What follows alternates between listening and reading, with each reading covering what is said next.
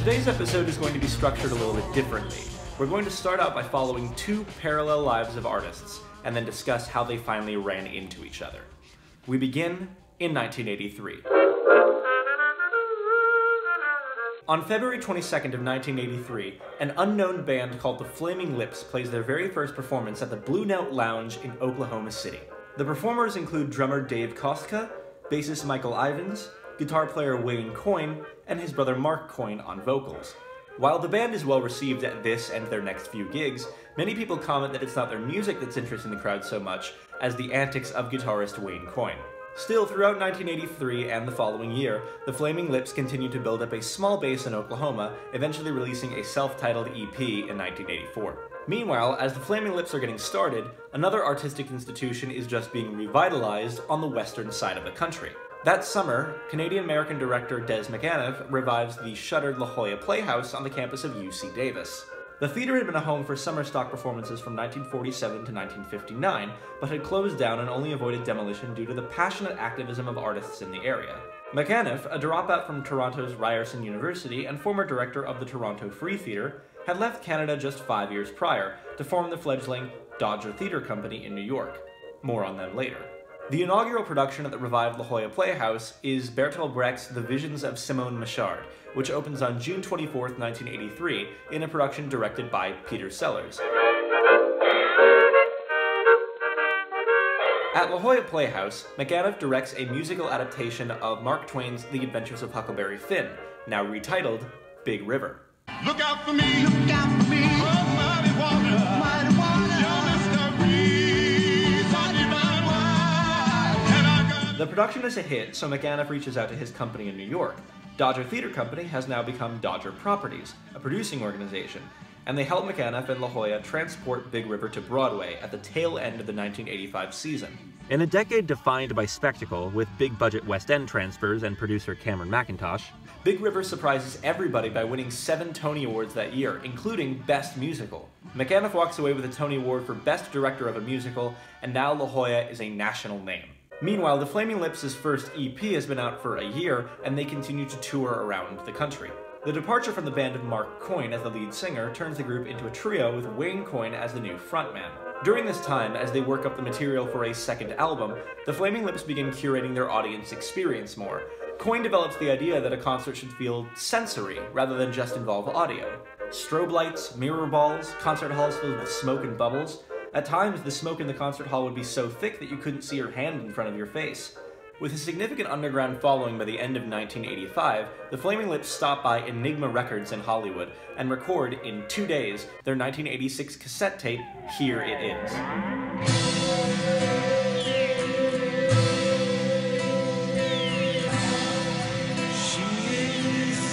Eight years later, and the Flaming Lips are just finishing up the first raucous decade of their career. They've released 4 more albums since 1985, they nearly fell apart in 1988, and in 1989 they were selected as the opening act for the band Jane's Addiction. Their 1990 album, In a Priest-Driven Ambulance, received positive reviews, but was quickly buried under the collapse of Restless Records, the company that recorded it. The 1990s were an interesting time to be an indie or underground band. Many of the major record labels, as well as radio stations, were paying attention to what was happening on college campuses, attempting to snag the next big band before they went big. In 1993, the Flaming Lips' 6th album, Transmissions from the Satellite Heart, was selling perfectly fine underground, no better than any of their previous albums, but the single off the album, She Don't Use Jelly, had become a massive hit.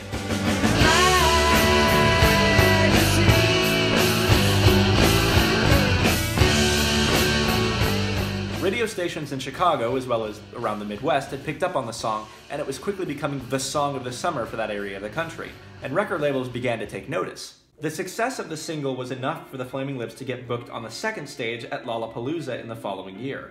Because the Lips performed at the same time as George Clinton's P-Funk All-Stars on the main stage, which many younger listeners did not want to listen to, droves of fans went to the second stage and heard the Flaming Lips for the very first time. And as the Flaming Lips are getting more attention in the mainstream rock music scene, the mainstream rock music scene is also beginning to affect La Jolla Playhouse too, with one particular production.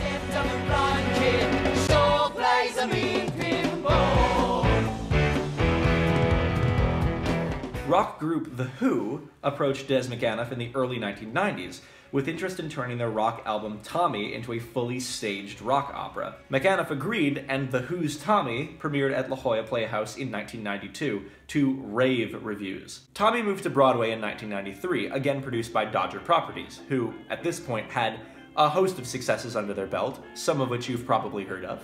Tommy provided the Broadway premiere for Michael Servers, who would later become a Broadway mainstay, and utterly changed the face of what rock operas could be like on Broadway. The production received some mixed reviews, with some critics wondering if it had toned down the original rebellious spark of the album to have a major Broadway musical based on it, but there was no denying that the show was a popular hit. What's also important is that the show won McAnuff his second Tony Award for directing musicals. And in a special twist, the Regional Theatre Tony Award that year went to La Jolla Playhouse. Des McAnuff is unquestionably at the high point of his career. Des McAnuff is no longer at the high point of his career. McAnuff left La Jolla Playhouse in 1994, leaving the artistic director position to Michael Greif, who would direct Rent in New York the following year. McAnuff's most recent project on Broadway was in 1995, directing the Matthew Broderick revival of How to Succeed in Business Without Really Trying. The great big brotherhood of man. From there, McAnuff made a jump to Hollywood, and directed two projects that were both considered critical and financial failures. The Jessica Lange starring Cousin Bet in 1998, and the live-action adaptation of Rocky and Bullwinkle in 2000. You thought I couldn't drive. Bullwinkle, look out! Yeah, this movie's directed by the same guy who directed Tommy. Isn't life weird? Having failed to repeat his success on Broadway in Hollywood, McAnuff returned to the stage very quickly. After artistic director of La Jolla, Ann Hamburger, left the company after 1 year as artistic director, McAnuff was invited back to his old position that year. But while the artistic risks taken by Des McAnuff are not necessarily working out at the end of the 90s, the artistic risks taken by the Flaming Lips are helping them finally break out into the mainstream, on their 9th album, The Soft Bulletin. It's just too heavy for Superman. After experiments with digital layering on previous albums Clouds Taste Metallic and Zyrica, Wayne Coyne encouraged the band to jump headfirst into switching from the standard 24-layer analog audio mixing into digital, which allowed for hundreds of layers. This resulted in a test song, The Captain is a Cold-Hearted and Egotistical Fool.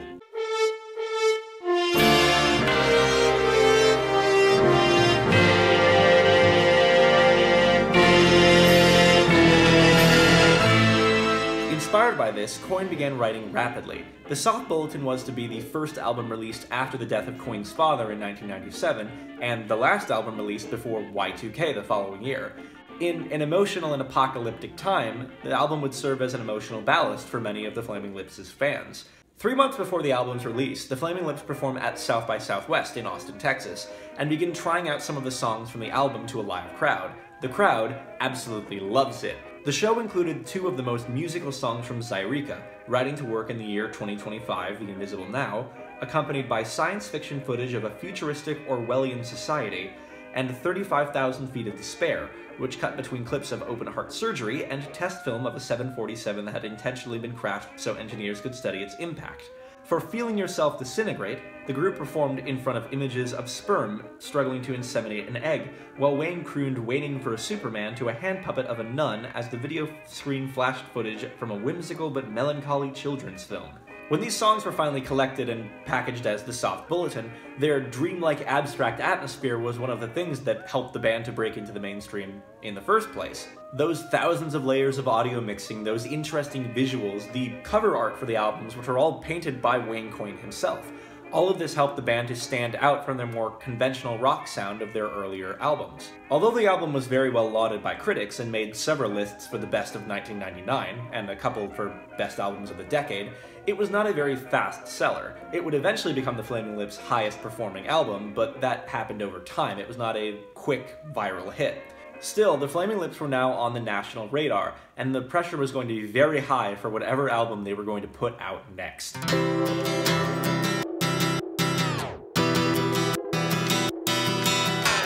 During their 1994 performance at Lollapalooza, the Flaming Lips were put into a dressing room directly next door to the Boredoms, who were a Japanese group who were performing on the main stage that year. Their drummer was a musician named Yoshimi P. Wei. I hope I am pronouncing that correctly. I apologize if I am not. She also served as the vocalist for the band... I know I'm not going to pronounce that one correctly, so I apologize already. 7 years later, Yoshimi would return to California to record an album for this band, and during that time, the Flaming Lips invited her to sing, or to scream, on the next album that they were developing.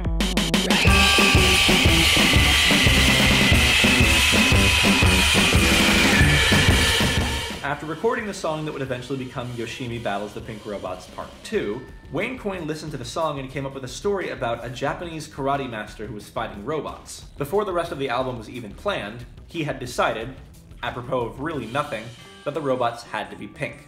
And then the album had a title. With mainstream success on the horizon, there was pressure that the Flaming Lips should create an album with more mass market appeal to as wide a demographic as possible. Instead, Wayne Coyne decided to double down on the elements that had made the Soft Bulletin a success.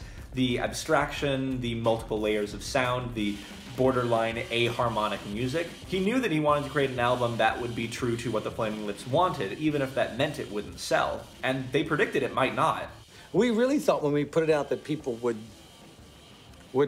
not accept it at all. They thought, well, this is just a silly pop experiment. The Flaming Lips don't do this very well, or it would sound dated. It would sound like, this sounds like leftover radio hits from 3 years ago. We totally expected that, and they would be right, you know? The album Yoshimi Battles the Pink Robots is conceptual, but unlike something like Tommy, there is no narrative that runs through the entire album.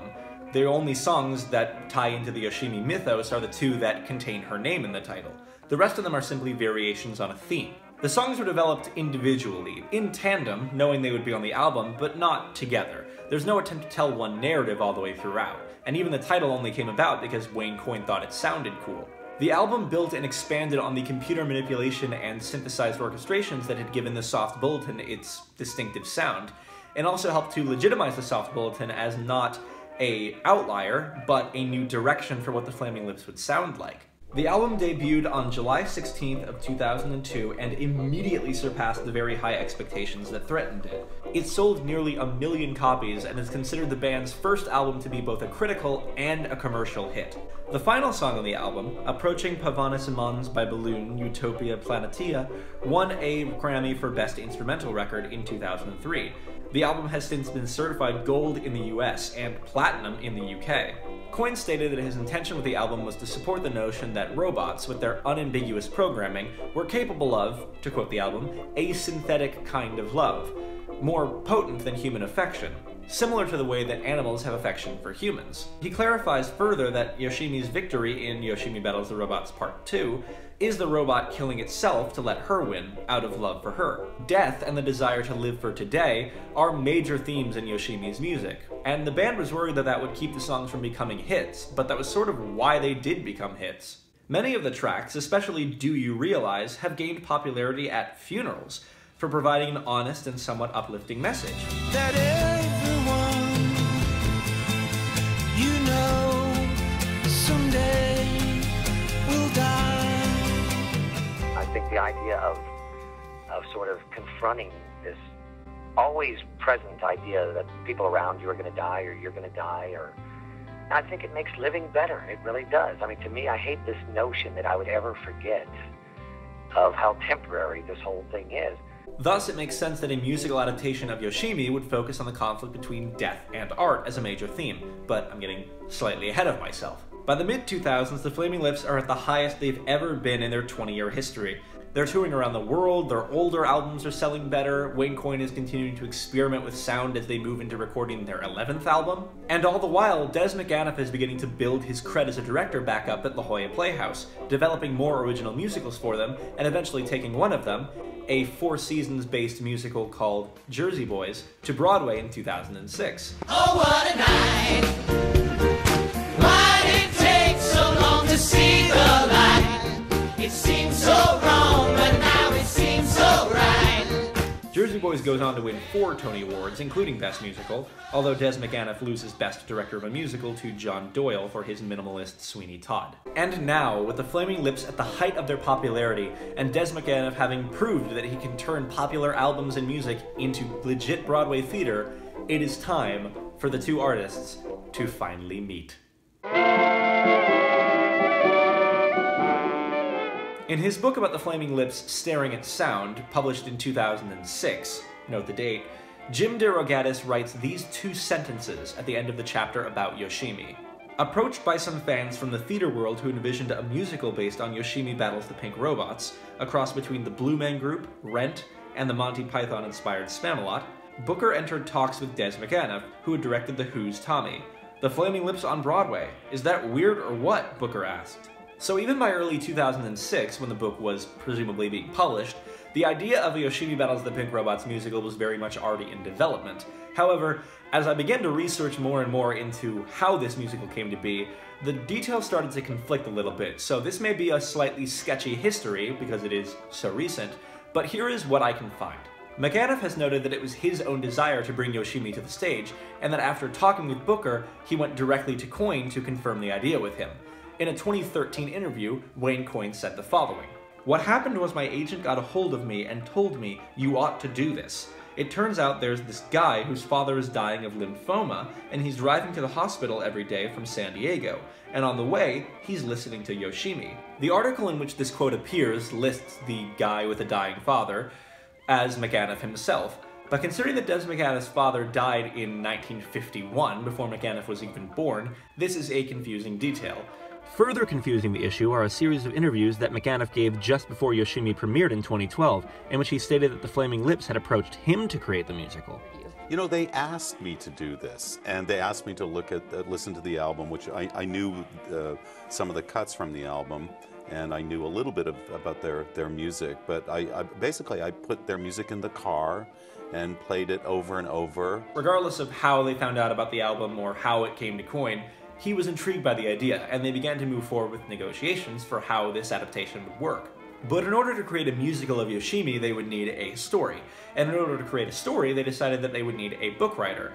And by the time the musical was formally announced in 2007, attached to the project was the book writer that you would least expect to be working on a Flaming Lips musical, Aaron Sorkin. Sam, tomorrow's the Assistant Transportation Secretary's 50th birthday, and Leo wants you to write a message from the president. He wants me? Yeah. He wants me to write a birthday message for the president. Nancy Becker needs it tonight. Yes, Aaron Sorkin, writer of The West Wing, and Moneyball, and The Newsroom, and... You can't handle the truth! What is it with musicals and picking book writers who have a completely different tone to the source material?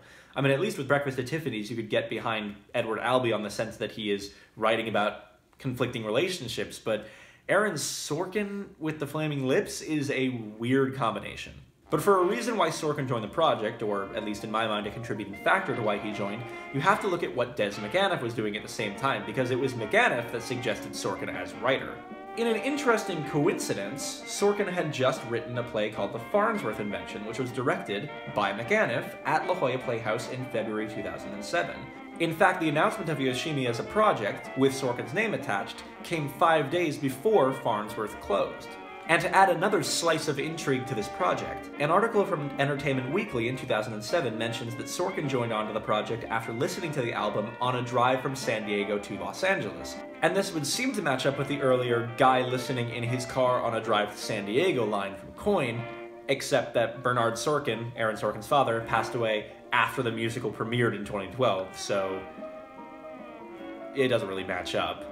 I also have this unconfirmed belief that Sorkin was confirmed through Booker and McAnuff and not through Coyne, because when the initial press releases came out about the musical and Coyne was interviewed about it, he seemed kind of caught off guard that Sorkin was attached.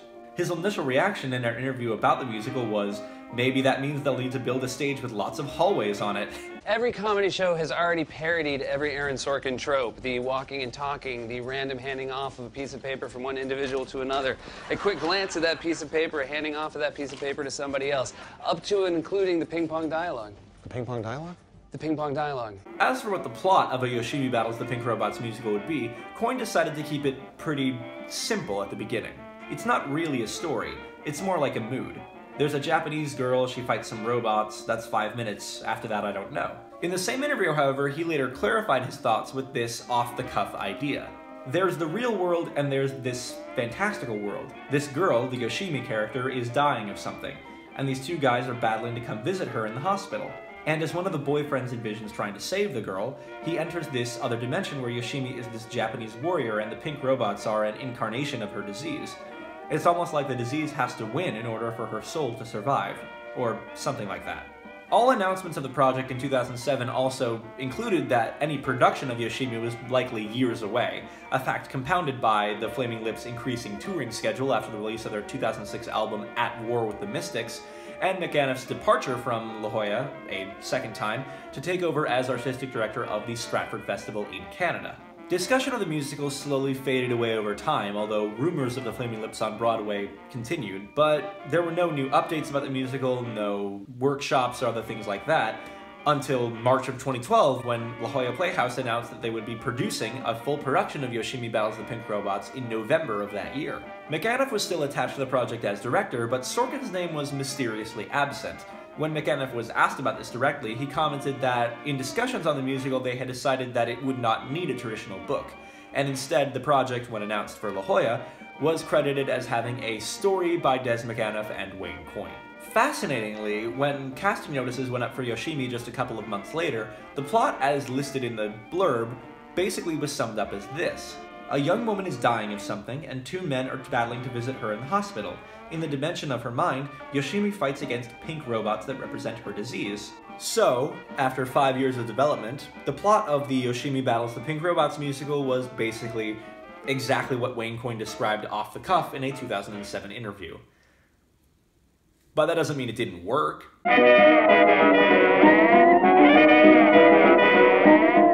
The cast of the La Jolla premiere of Yoshimi included Kimiko Glenn in the title role. She was a relative unknown at the time, with a couple of other credits under her belt. Nowadays, she's better known as Brooke Soso on Orange is the New Black, and as Dawn in the original Broadway cast of Waitress. When he runs the other way, I can't hide. She also recently voiced Penny Parker in Spider-Man Into the Spider-Verse, playing a role that also involves a war with intelligent robots. The musical contains songs from 3 albums by the Flaming Lips, all of Yoshimi Battles the Pink Robots, obviously, as well as the preceding album, The Soft Bulletin, and the succeeding album, At War with the Mystics.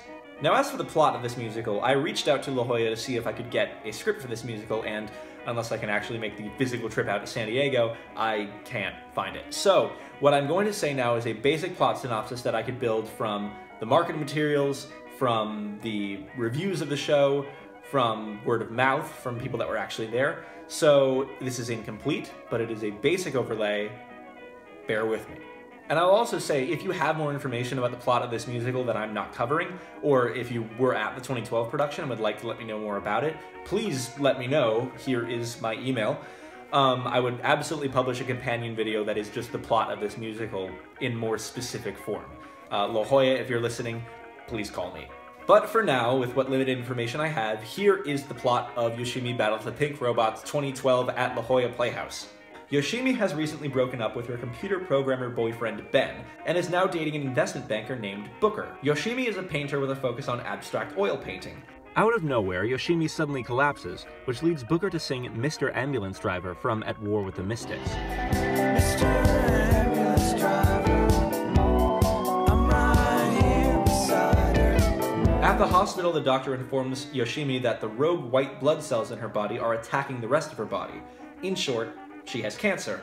This is phrased by the doctor as, "These pink cells are the enemy, they must be defeated." This naturally leads into Yoshimi Battles the Pink Robots Part 1, which takes place in her mind. Yoshimi dons a new outfit, including a face-obscuring mask, and begins to fight the electric pink robots. Some of the fighting in these clips is done by stunt double LeMay Caparas. Critic Charles McNulty of the LA Times referred to this scene as a chemotherapy fantasia, and from that point on, I don't really know. That's kind of as far as I could get. Most reviews of the show stopped at that point as far as discussing the plot, and instead, from that point on, focused on the acting and the design choices and the music and the design choices, and people got really hung up on the design choices for this musical. At least 2 critics cited the sparse technological set, filled with projection designs, screens, and a white strip of light that surrounded the proscenium, resembling a large iPad peering down on the audience. The puppet work was by Basil Twist, America's foremost puppet master. The kind of puppets that Twist designed require that kind of emptiness, so there's nothing to distract from the puppets or to get in their way. The robots in the musical varied in scale, from humanoid robots with outfits made of sheets of retrofitted plastic, to flying robots controlled by sticks from the ground level, to the massive 14-foot Unit 3021, the most humble of all, and whose emotional connection to Yoshimi provides the synthetic kind of love coined shot for on the original album.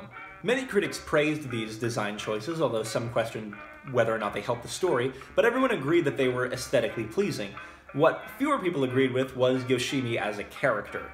Now, no one really had an issue with Kimiko Glenn's performance in the role. Most people thought that she was doing a very good job and praised her singing. But a lot of people called out the character itself for basically being a pity object, waiting to die through the entire musical. On the whole, critics found the musical to be technically and musically appealing, but most people discounted the plot and the characters. Pity that's never happened for a concept musical based on an album before. One quote that stands out to me is from J. Kelly Nestruck's review for the Globe and Mail. "There is stuff here that works, and stuff that doesn't. When Coyne's idiosyncratic lyrics don't fit his narrative, McAnuff simply ignores their meaning. That's not really an issue. Music videos taught us ages ago to accept mixed messages. More problematic are the moments when McAnuff takes the words very seriously, inadvertently creating a comic effect. Then there's that lonely floating pink robot and his big white balloon. I'm not sure if this strangely moving show will travel as easily as him, but it's clearly a labor of love by McAnuff. As Unit 3021 sings of itself, is it wrong to think it's love when it tries the way it does?" As Sorkin's departure from the project made clear, there is no book for Yoshimi Battles the Pink Robots. There is a plot, but there are no lengthy scenes where the characters talk back and forth. It is sung through with the Flaming Lips music. What little dialogue does appear is generally technical jargon from the doctors, from other people discussing Yoshimi's condition, and they generally layer over on top of each other, so the dialogue is not easy to make sense of. The dialogue doesn't explain much, but it may be seen as a vocal equivalent to the Flaming Lips' abstract and abrasive music. It builds atmosphere for the show in the places where the songs can't, and puts the music into a new context. Although some critics argued that the scenic design did the same job, although more effectively. There were some critics who praised the music over the visuals, and others who praised the visuals over the music. Whatever your experience with the plot and characters was, most people agreed that watching Yoshimi Battles the Pink Robots on stage was a lot like attending a Flaming Lips concert. The music was certainly important, and you enjoyed listening to it, and there was so much layering and intricacy that it could take months to dig through, but the most interesting element of the evening was what happened when you were in the theater. You wanted to sit back, you wanted to relax, you wanted to just listen and intake everything that was being thrown at you, without necessarily knowing how to put it all together. Then again, when you're marketing the show as a musical, and what it is really an experience, it's sometimes difficult for critical acclaim to follow the piece. The show certainly sold well, the names Des McAnuff and the Flaming Lips certainly assisted with that, but the musical was generally met with praise, but nothing too much. And that's about as much as I can say about Yoshimi the musical in practice. Like I said, I reached out to La Jolla about the musical and asked if I could see any archival videos, and I can't physically go to San Diego to do that, so this is about as much as I can report on the musical in performance. But considering that we got to about this far in the video before I could even talk about the musical in performance, it's clear to me that the history of Yoshimi Battles the Pink Robots, the musical, is much more interesting than the actual product we got, especially because there's an interesting history of what happened after the production at La Jolla as well. Yoshimi Battles the Pink Robots ran at La Jolla Playhouse from November 6th to December 16th of 2012. Although no plans were announced during the process for a Broadway transfer, many people looked at the project with the names attached, specifically Des McAnuff, and they assumed that it would transfer to Broadway at some point in the following year. The production, as mentioned, had reviewed fine and sold much better, but it had not attracted Broadway-caliber producers to it. For their part, Dodger Properties already had their hands full, transferring McAnuff's production of Jesus Christ Superstar from Stratford to Broadway, as well as Roald Dahl's Matilda. Well into 2013, speculation for Yoshimi on Broadway continued to build and build, but over time, when fewer and fewer details came out, it just sort of faded away. McAnuff's next project was, ironically, something of a return to form for him, a production of The Who's Tommy for the Stratford Festival, 20 years after the Broadway premiere of the rock opera. Des McAnuff had quietly stepped down from his artistic director position at Stratford at the end of the 2012 season, just about a month before Yoshimi premiered in La Jolla, but he returned as artistic director emeritus to helm Tommy in 2013. Considering Stratford's 2013 season was announced a year prior, before work on Yoshimi began, it's interesting to look at Yoshimi then as something of a trial run for certain ideas that Des McAnuff would later use in his revised production of Tommy. The revival was more focused on projection design, more vibrant colors, flying wires, all the tech wizardry that had been untenable in 1993. I'm definitely not trying to claim that Yoshimi was programmed for the purpose of testing things for this production of Tommy in a completely different city in a different country, but I certainly think it's interesting to look at the production as the first part of a two-part series in which McAnuff was working with concept musicals based on albums with very distinctive visual design, and how the two interact with each other. Wayne Coyne, for the most part, put the musical behind him in 2013 and focused on the tour for the Flaming Lips. However, there are 3 interviews I could find in which he discusses future plans for Yoshimi Battles the Pink Robots on stage, and they give an interesting insight into what that future for the project was, or was supposed to be. In an April 2013 interview for the Huffington Post, Coyne said that the project would come to Broadway probably about 2 years from now. I think it's going to go to Asia first. I don't know for sure, but they have different strategies of the way they like to work things out. And since this has a lot of technical things, they're probably thinking some advances are going to happen in the next 6 months or a year, and it's gonna let the production be a little bit more fantastical. I think they believe in it. I mean, I'm just the dude who watches it and is responsible for some of the music and the ideas, but I don't plug anything in or tell anyone what to do. From a July 2013 interview in Diffuser, I haven't thought about it in a while. It was at the end of last November. Where it is now, you have to remember I'm not the producer. I'm just a guy who's letting them use this music. I've given it some of my input, but a lot of the reason that people are going to like it is mostly because Des, the director, is a genius. He's determined, you know? So I think where it stands now is that they're trying to decide what depth of production they want to do and where they want to premiere it at. I think he wants to do it in Asia or England, and then Broadway would be the last market that it would probably get to. And in an October 2013 interview for The Independent, he simply said, "It had a successful run in San Diego, but I don't know where it will go next." To this day, the Flaming Lips continue to tour, put out new albums, release new music online, the way that they do. Their recent works include The Flaming Lips and Hetty Fuentes, The Terror, Oxymlati, and the collaboration album Miley Cyrus and Her Dead Pets. Coyne also continues to experiment with art in all ways, some of which don't relate to music. He released an album on a flash drive embedded in a gummy skull, and in 2017 he curated an exhibit for the Waterloo Center for the Arts. When looking at Wayne Coyne and his artistic process and the way that he views himself as an artist, both before and after the musical of Yoshimi, I find it interesting and illuminating to compare him to another artist that is the frontman of an experimental band, David Byrne of the Talking Heads. Byrne has always been interested in expanding his art out beyond the medium he began in, and he has continued to do that throughout his entire career. Can't seem to face up to the facts. Tense and nervous, can't relax. Even now, as an individual artist, separate from the Talking Heads, he continues to experiment and push his art beyond the boundaries of the place where he began. And like Wayne Coyne working on a stage version of Yoshimi, David Byrne has also worked in the theater. He created the 2015 stage musical Here Lies Love, which was also more about experience than it was about plot. I see Wayne Coyne as being something of a spiritual successor to David Byrne. Yoshimi, to him, isn't a failure or a missed opportunity. It was an idea, a cool idea. And if it didn't go to Broadway, that's not a failure. It's certainly an idea that was put out into the world, and hopefully people enjoyed it. As for The Flaming Lips on Broadway, they were eventually heard on a Broadway stage. It just took until 2017, and the song that was heard was one song, the Act 1 finale of SpongeBob SquarePants. The hands of time keep ticking. Tomorrow's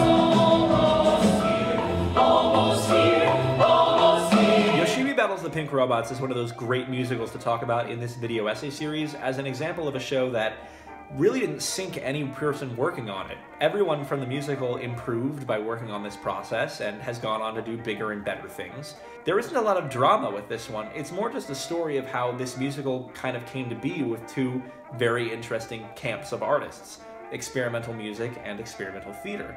The only thing I think that's disappointing about Yoshimi, and the reason why I decided to include it in this series, because there's plenty of musicals that have been interesting and had short runs, is that Yoshimi is a musical that, unless someone does something soon, will probably fade away into history. To me, Yoshimi doesn't feel like a musical in the vein of Tommy, where you can certainly have MTI license the script and send it off to regional theaters to produce. It feels like it's tied more to its visual design, something about the aesthetics of the flaming lips, of Des McAnuff, of those Basil Twist robots, which puts it more in line with a different piece of experimental theater, Philip Glass's Einstein on the Beach. If you don't know anything about Einstein on the Beach, it is this clip for 4.5 hours.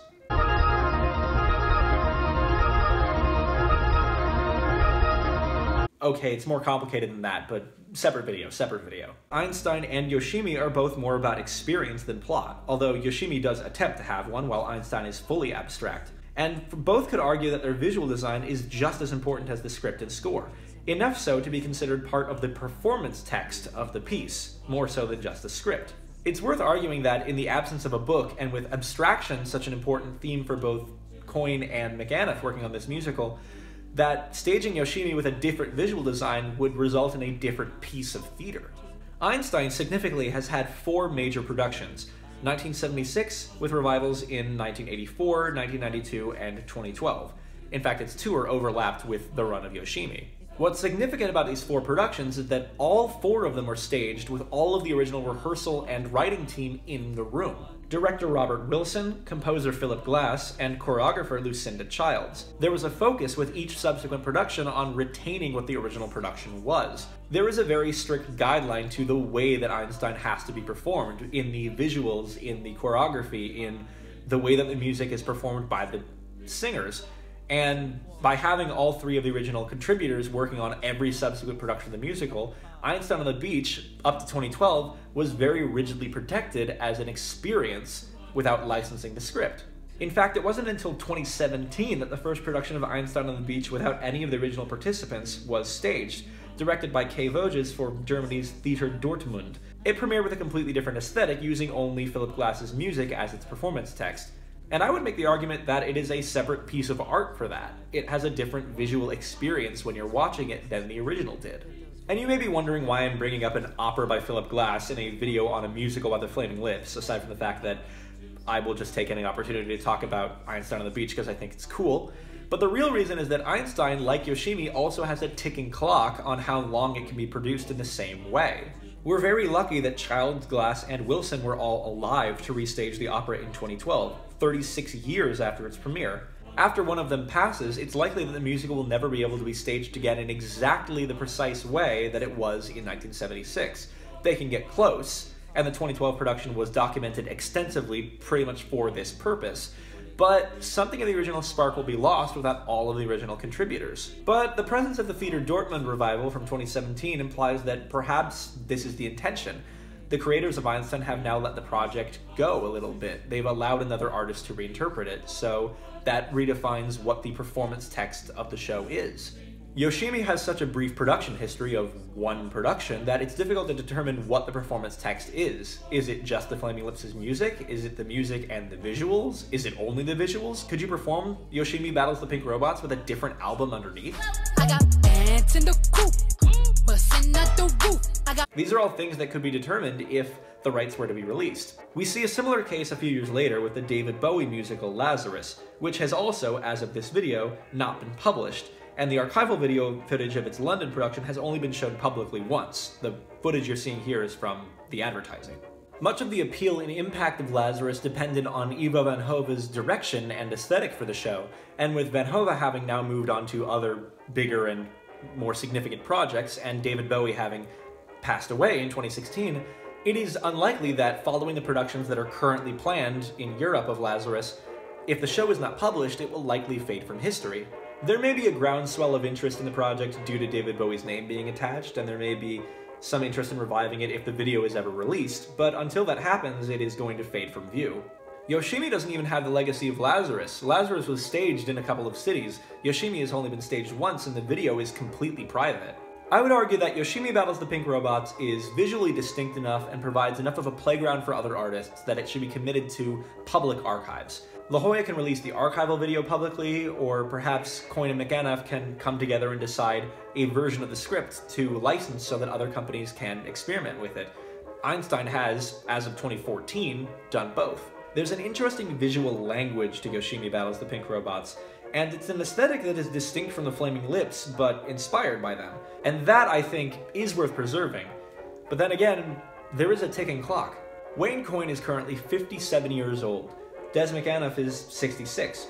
Both have plenty of time to return to Yoshimi and experiment with a stage adaptation a second time, documenting their work for future projects. But if they don't, then the passing of either artist will mean that any serious attempt to revive Yoshimi Battles the Pink Robots in its original form, with the original artist attached, will fade from view.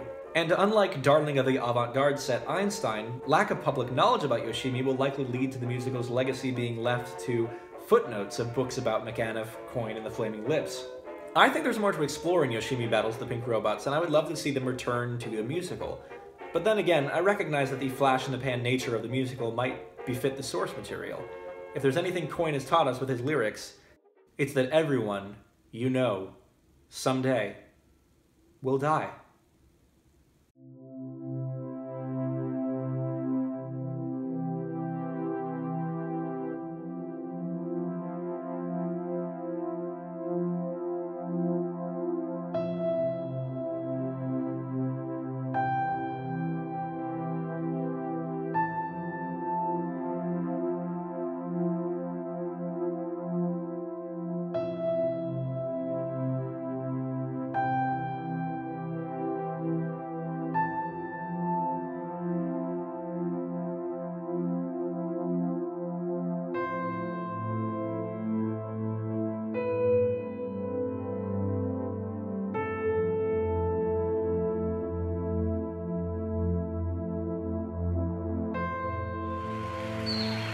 The test is over.